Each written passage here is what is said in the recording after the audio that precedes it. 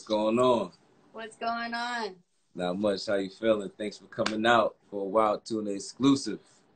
Thank you for having me. Yeah, I'm doing good. It's a wild time we're living in. A lot of energies in the air, but I'm staying positive. Right, for sure. For those that's just tuning in, we at air with Shevyn Roberts, and we're going to have a dope interview, and we're going to learn a lot about you. You're working very hard, and I want to congratulate you on all your success. So, thank you. For those who don't know, we're going to start from the beginning. So, let us know where you're from. I'm from Houston, Texas, and I've lived in LA, I've lived in Long Beach, West LA, Hollywood, Studio City, Anaheim, and Huntington Beach, California. So I lived all over California. I go back and forth, and originally from Houston, Texas. So. Okay, dope. Shout out to Texas. Where are you from? Texas. I'm from Philadelphia. Oh, wow, cool. And I'm where from uptown. Where are you based now? I'm still in Philly now. You know what I'm saying? Okay. I'm still in Philly. I travel a lot. I'm all over, so cool. I'm always coming back home to Philly, especially during the holiday seasons. You know what I'm saying? Right. So yeah. What made you step into the music industry? What made you want to, sing, or did you just have a gift you already knew and you just ran with it? How'd that come about?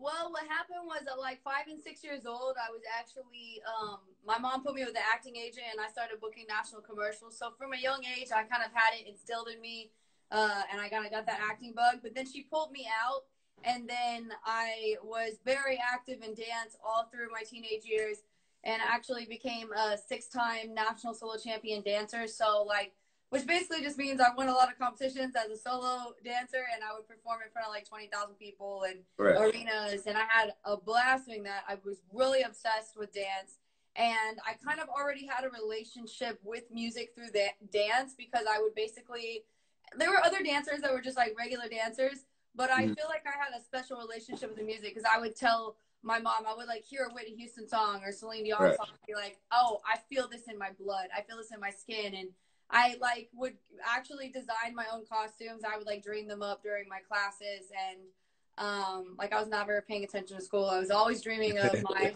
success. So I was very much like an artist dancer. I wasn't just like your typical dancer. Like I created, I choreographed it. I on top of my own choreography, I would get like 5 other choreographers and take bits and pieces. So I was really kind of like you would do music with producers. I was very artistic about it, and then designing my own costumes, and I would win, and I would get standing ovations. So that's when I first fell in love with music, but I don't think I realized that I was in music. I thought I was in love with dance, and I was, and then I got burnt out on it, and I was just like, I won all these competitions, I'm over this, I'm done, like I want to go back to acting.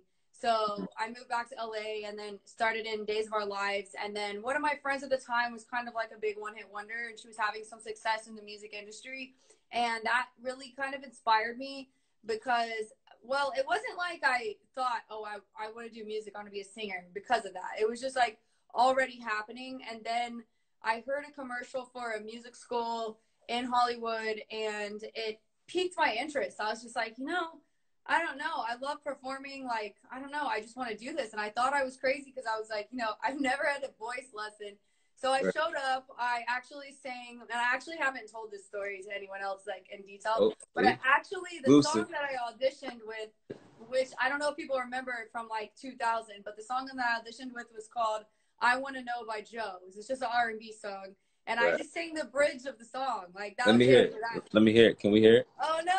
Can we hear it? It's like, I want to know. Ooh, tell me. Tell me what I gotta do to please you. Baby, anything you say, I'll do. That kind of just, I got a little vocals too. Type of song, like, and honestly, I had never had a vocal lesson in my whole life, and not like I've been practicing that song anyways, by the way. But and so anyways, I made it into the music school. I made it in, and then I started meeting producer after producer, and every few years I cut a record, I do some shows. But I was never really satisfied with the product, which is why, like, I would release a music video on a local TV station and then just rip it off, like YouTube, take it away. And then I'd do another album, and I'd win awards for that album. And then I put it on YouTube for, like, or iTunes for, like, a week or two, and then I rip it off and be like, I'm not satisfied yet. But the good news is that now I'm working with some great producers and I'm really satisfied with the product. So I can't wait to release this music, and I'm actually going to release it on all platforms. So I'm completely rebranding it, but I am satisfied with the product, and I will be releasing it soon. I just don't know exactly when, because we have to get through some of these things that we're going through as a society. Right. It's for sure. And there's a lot of craziness going on. What can you give us a little insight on the producers you're working with? Because you got some major producers on that project that you're working with. Yeah, exactly. And that's to me what it's really all about with is who you work with, you know what I mean? So the producers I have right now on this project, originally I wrote this song with Alex Cantrell, but we were the songwriters on that, but we did not use the original. So now I have the original that I wrote with him. We're using the voice and the lyrics, but the actual original track, we're not necessarily using that in the promos. So right now I have 5 different remixes, and the main remix that I'm promoting was done by Robert Eibach, who is, he's had like 3 #1 hits, Billboard. He's won several Grammys, and he is very well known in the EDM dance community. And so that is the remix that I actually made the music video to, and that's the main one we're promoting. And then I have like 4 others by some famous DJs. I guess there was 10 Fingers. There was DJ Chris. There's so many, I can't remember all their names, but but yeah. So the main one I'm working with is Robert Eibach, and I actually recorded a full EP with him back in June to follow up on these remixes. So I'll have some other 5 songs to release. So I'm excited. Okay. What's the names? Can you give us some names? Did you pick one out yet? Oh, names of the actual songs? Oh, for the whole project. For the whole project, I haven't named the whole project yet. They're still mixing and mastering it, so I'm not really sure what the overall theme is, but we kind of talked about he was like, he's like, I don't know what the overall theme is, but there's definitely like something going on with the music, because it's like when you go to create an album, it's got like one of the vibes that's like the same throughout, but then it's like totally different on each song. So there's something there. But one of the songs I remember, it was like I was kind of like talking about I don't want any more drama. So like I really like the attitude that was coming through. So I'm sure there'll be definitely something like very sassy for the album name. I like it. That's a good vibe. So give us some of your influences. Give us like maybe your top 3 artists that you looked up to, or maybe not even artists because you came up doing dance, or maybe some dancers that inspired you. Give us a top 3. Top 3. As an artist, I really like Gwen Stefani, and I actually have a cover song I did of hers when she was in No Doubt. It was called I'm Just a Girl. I did a cover of her in 2016. I threw it up on YouTube. It actually got like, I think, almost 200,000 views on my Facebook video, so I didn't really heavily promote it on YouTube, but it's up there, and that was a fun one. I love Gwen. I like her for her personality. I really liked her in No Doubt. I wasn't really fully in love with her solo record, but I did like it.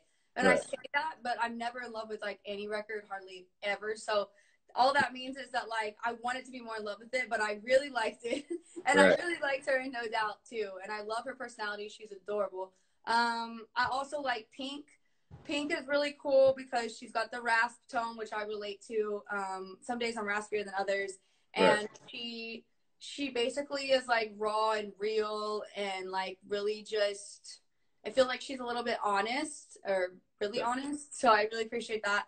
And then I like Avril Lavigne, and I like Nicki Minaj. So I guess that's like 4. Yeah. That's a good top 4 though. That's a good top 4. Who are your favorite top 4? Ooh, my favorite. Okay, that's a good question. So my number 1 is Nas. Nas, definitely. Number 2, I would say it would have to be Tupac. Number 3, gotta go Michael Jackson, because everybody loves Michael Jackson. I forgot about Michael Jackson. Everybody loves Michael. Yeah, you know And then my number 4 is tough, because I will have to say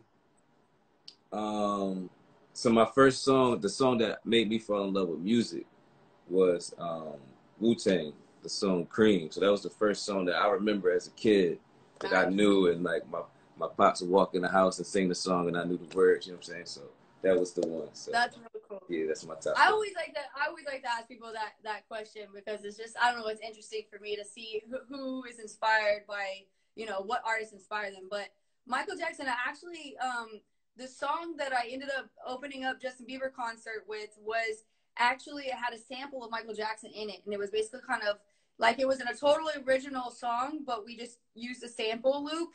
Right. And there's a reason why I never released that, because I, you know, not sure if I fully had the rights to do it, but I performed to it. He'd be cool with it. So let's talk about that. Was performing with Justin Bieber one of your bigger shows? Or let's talk about some of those performances there. Yeah, I guess that would be my biggest show, and it was a whole lot of fun. Bieber was backstage. I kind of did the "What's up" head nod, and he was like, "What's up?" And then that was like the end of it. So everybody always wants like this big juicy story, but there's not one. And basically, yeah, I mean, it was a great show. The crowd was a whole lot of fun.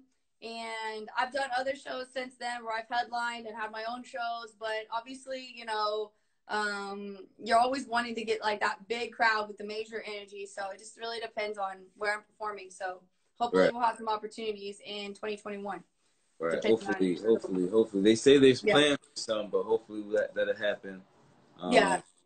You know, pray for the best. That's all we can do, right? Stay positive. Yep. Mm-hmm. And then, you know, keep working while you can. You know, you got music videos that you're working on that you want to drop for the fans. Yeah. So you can tell them about that. You got any dates, or give us a little insight? Well, we did record or film the music video back in June.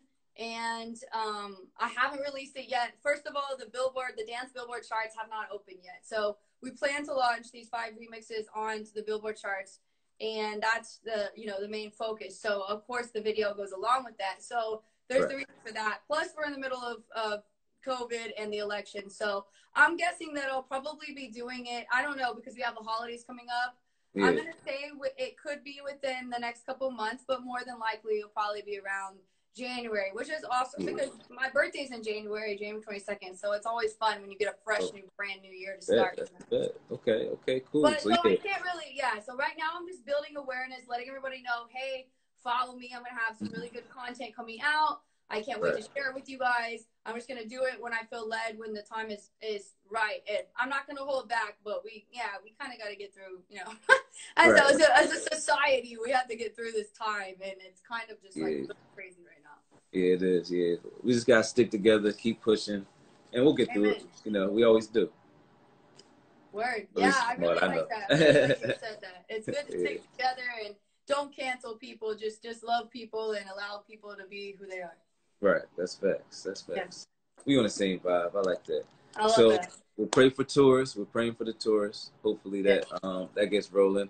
I want you to, you know, leave a message with, you know, some of the fans and some of the new fans you're going to gain after, you know, doing this interview.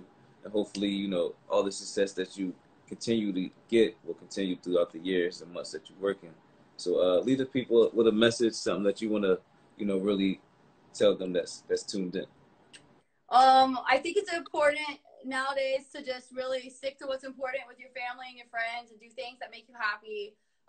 Don't let whatever you're hearing constantly get to you and make you feel depressed, you know? So listen to music that makes you happy. That's one of the reasons I love pop music, because it makes me happy. I also love a lot of different genres of music, but do whatever it takes to make yourself happy and tune out whatever you need to tune out to keep your peace. And I mean, just go for the stars, live out your dreams, do whatever you need to do. Again, I mean, really, there's so many fun things to watch online, and other than the news, there's podcasts, there's pages like this. I mean, I'm a tough person. I could like never get bored. I don't get bored and depressed. I'm just like constantly entertaining myself. Right. It's always fun to be creative during these times, you know, because it kind of like allows you to kind of get in that bubble and find your creativity. So that would be my message, is like, don't give up on yourself, life. Don't give up on God, and just try to do what it takes to make yourself happy and relax and trust the process. So. Right. Indeed. I like that. Well, I appreciate you. We definitely gonna be tuned into the music. Anything you guys need on that side, promotion wise, whatever we can do, we here Thank for you. you. We support you guys, and you know, keep working hard. I'm tuned in. I'm a fan. Thank you. I appreciate you, and we'll definitely be in touch. And anything, you know, that anytime your music drops, just send us an email, whatever it is, and we'll make sure it gets up on all our sites too. Thank you so much. I really appreciate it. I really appreciate everyone who tuned in. If you would like to, you can stay in touch with me on Instagram. I'm pretty active over there, and it's just a blessing. So thank you. Appreciate it. Bye. Bye-bye. But there you go. Shevyn Roberts, another Wilde Tuna exclusive. I appreciate her, man. Her music's dope. Sounds great. The production's great. She got a super dope team over there, so make sure y'all check her out. We definitely going to be posting about her later this week. The website, make sure y'all check out resultsandnohype.com. Make sure y'all tune in to everything we doing here, because we doing it for the culture, and we bringing out great talent, so appreciate y'all. It's Wilde Tuna. I'm out.